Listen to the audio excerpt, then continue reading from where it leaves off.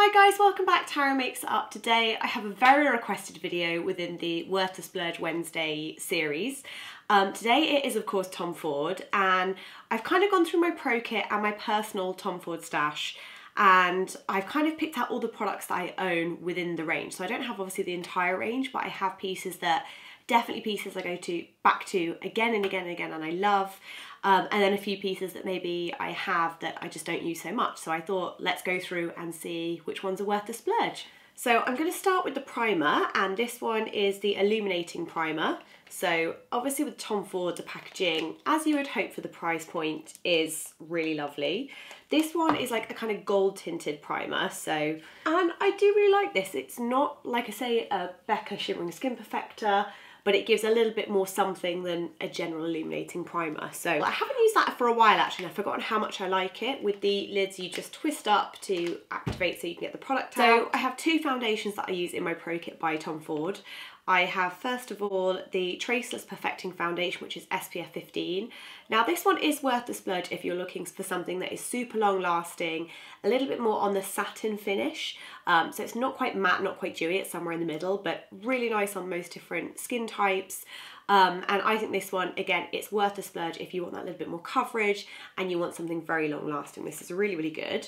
I'm not going to use this one today because I don't actually think I have my colour in that one. The other one that I really love is the Traceless. Is it called the Traceless?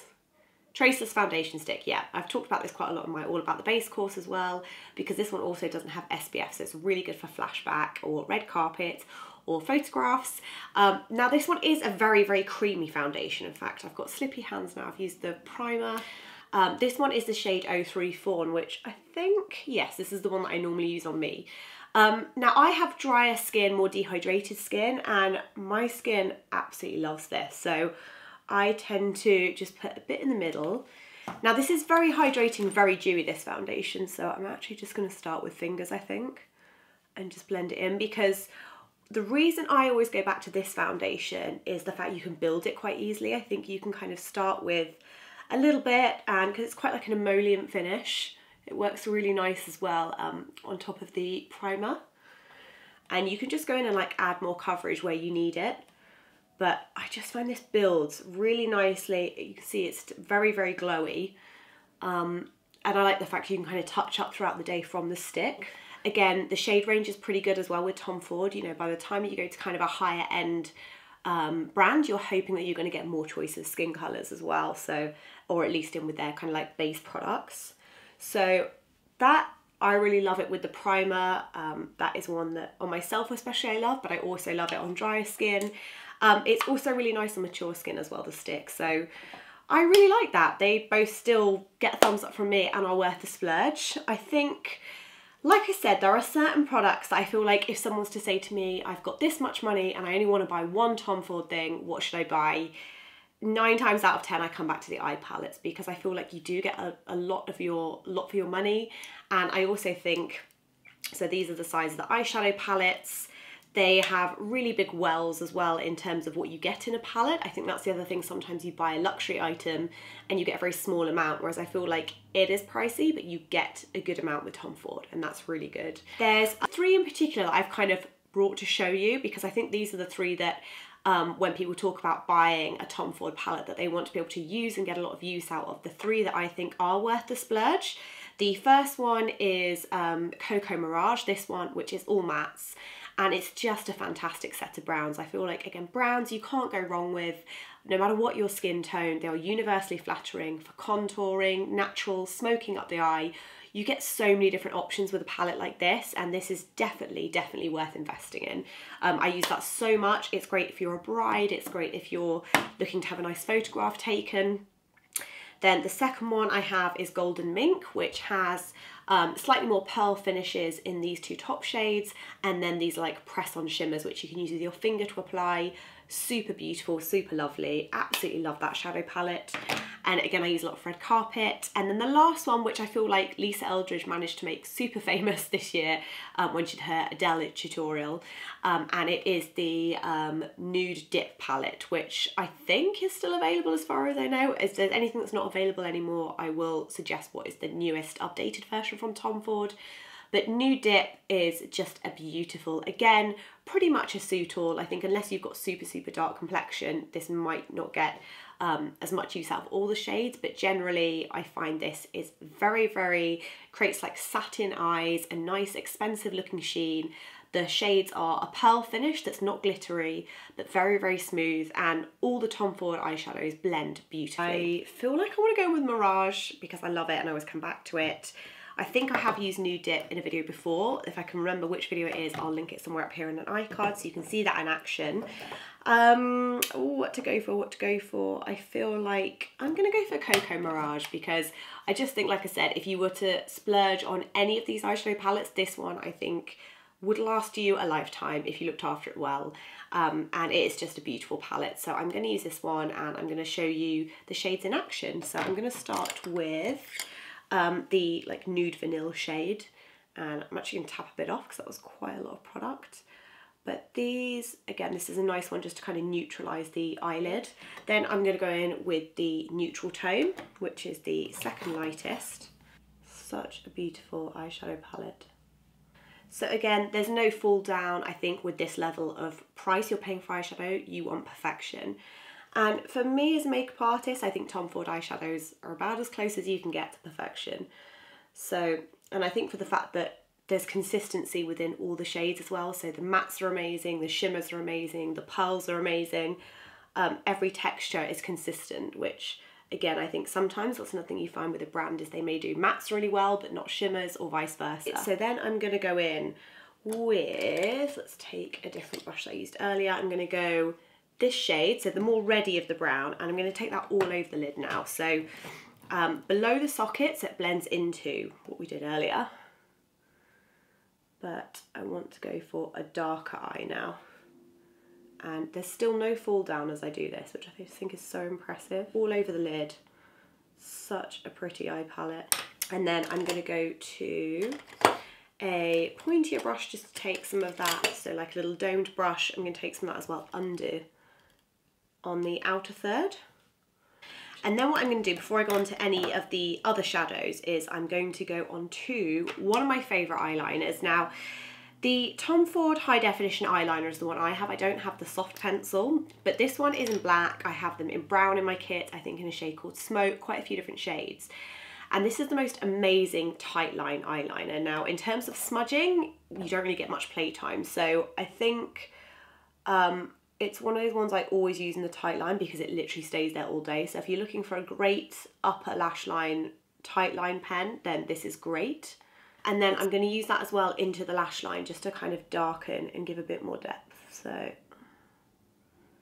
now you'll see these are quite precise. So it's more like if you wanted to draw a flick, but I do quite like them for getting kind of like darkness into the roots of the lashes because like I said, they're not the most blendiest of pencils. These are a lot harder, a lot more waxy, not as smooth, so they're not like a Kajal.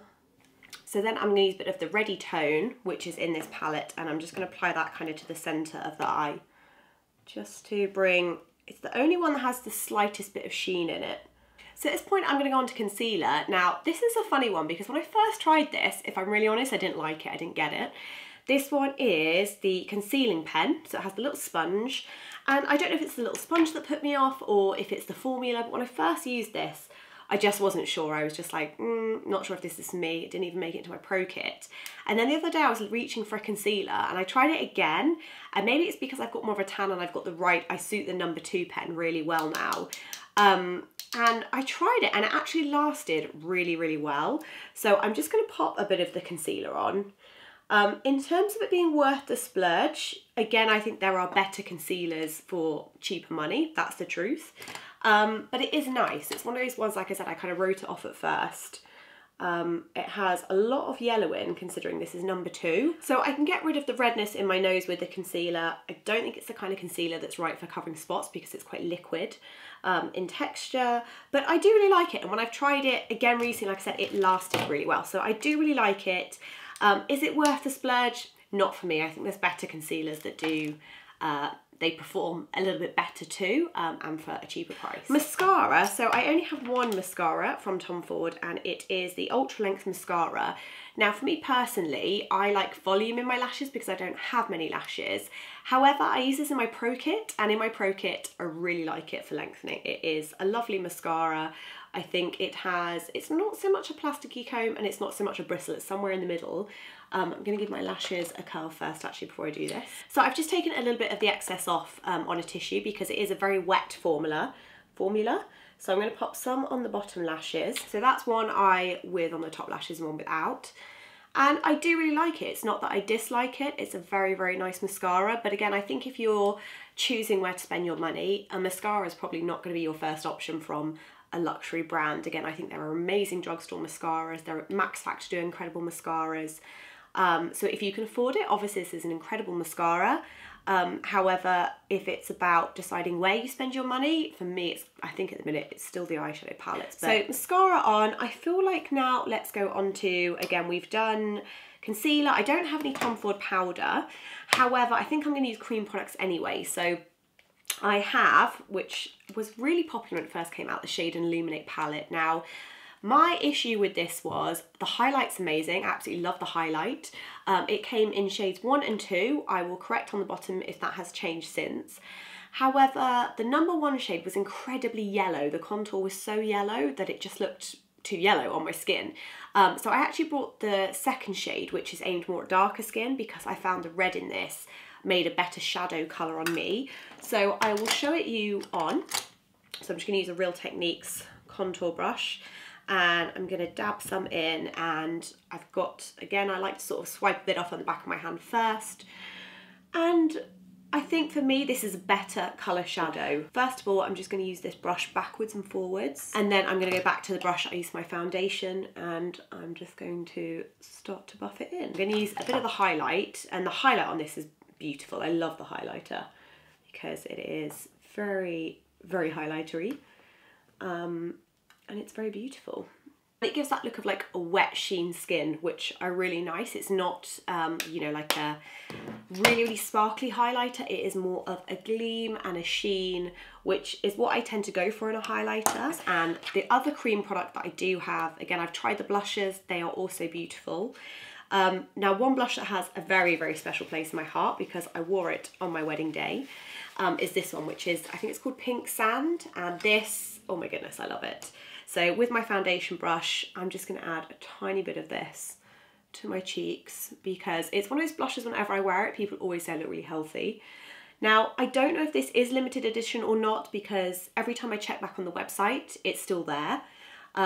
So I think if this is one of those things I would recommend to get just in case, but it's just the right amount of pink. It's not too full on. It's incredibly flattering, and you can start with a little bit and build up. And last but not least is lips. So I think, again, I'm a massive fan of Tom Ford lipsticks. I think their variety is great. All the colours, again, are colours you want to wear, you want to look out on your dressing table. Again, the packaging is fabulous, it's weighty. And that's one thing I would say with Tom Ford packaging, it's very consistent. It all feels luxury, it feels high-end, and it feels special. But the lipsticks are totally worth the splurge and one of my absolute favourite formulas. So from everything from the Lip Colour Shine Rouge, so I have Nubile, which is a colour that the lovely Monica Blunder told me to get. She said this is Rosie Huntington Whiteley's colour. I'll pop a bit of this on. It is just a very easy to wear brownie nude that's not, it's not too kind of like warm, so it's, even though it's brownie, it's still quite flattering. And these ones are more of like a sheeny finish, but they still have pigment, you know, don't be fooled. They still, were they called sheer? No, Lip Colour Shine. So, you know, these are more of a slightly glossy finish, really, really beautiful. I use that a lot in my Pro Kit and on myself. But I also want to show you how well these mix together. So I feel like what's amazing with the Tom Ford lipsticks is how you can find you know, a variety of shades you love and they mix beautifully together. So one I always go back to is Blush Nude. This is a beautiful nude, and I just find, again, with a smoky brown eye, just gonna tap this on. You know, you can go full pigment, but the thing with the Tom Ford lipsticks is these are gonna last you. So when it comes to which one's actually worth the splurge, there's a couple of products that I feel like have to be highlighted. The number one thing that I recommend is the eyeshadow palettes. Now they are pricey, as is the whole range, but again, this is luxury. You're paying for the Tom Ford name, you're paying for quality, you're paying for excellence, and that's what you get. And again, I think for the fact that they are across the board, all the different textures of shadows are equally as good, is always impressive. The colours are wearable, even the blues somehow manage to suit everyone. So love the eyeshadow palettes. For me, they're definitely worth the splurge. The lipsticks, if you want kind of like entry-level Tom Ford, they're still pricey, but a Tom Ford lipstick, again, if you're looking for a present for someone, there is no more beautiful gift than a Tom Ford lipstick. So for me, they are definitely worth the splurge. And one thing I nearly forgot to tell you guys about actually, which is probably one of my favourite pieces from the entire Tom Ford line. I think it was because it was in my kit bag and I put mine in like a travel bag somewhere, so I didn't have it to hand. Has to be the Tom Ford Eye Defining Pen. You get two ends, you get a really thin end and a thicker end. And for me, I don't ever really use the thin end unless I'm drawing in little individual eyelashes. But I've already done one side and you can see how black this is. Over any eyeshadow, it will still stand out. But this, I think for like liners on the go, I think it is the best eyeliner pen I've ever tried. And the fact that it goes over other eyeshadows really well is what's so amazing about this eyeliner. It literally can just go over any eyeshadow without losing its opaqueness. But I love it, and there we go. I think hopefully I've covered everything already in the outro, but I just had to come back and show you that to finish because that definitely is one of my favourites. So now I'm saying goodbye for real. I hope you guys have a lovely day whatever you're doing, and I'll see you soon. Thanks very much guys, bye!